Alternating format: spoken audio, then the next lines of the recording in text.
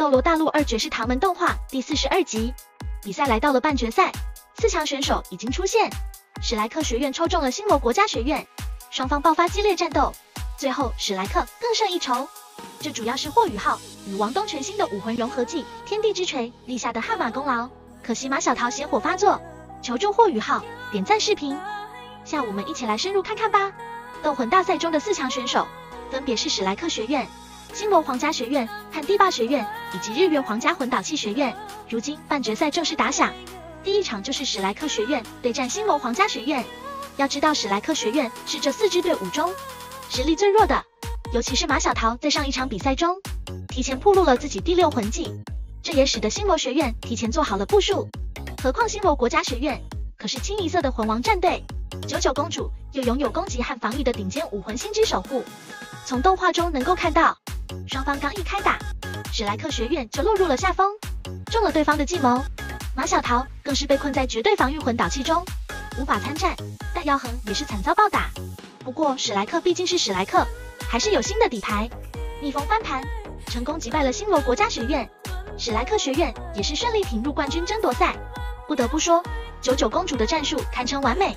星罗国家学院先是困住了马小桃，让史莱克学院丧失了一名强劲的战斗成员，随后又凭借9转变魂仪，让黄河云实力提升到了魂力，直接暴打戴耀恒。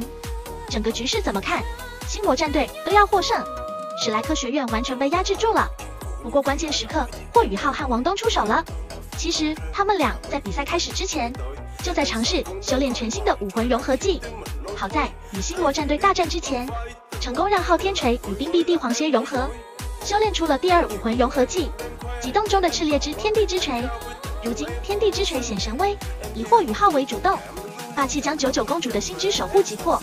随后更是一锤险些将星罗战队成员毁灭，还是天煞斗罗出手，才保住了99公主他们的性命。值得一提的是，天地之锤的特效还是蛮帅的，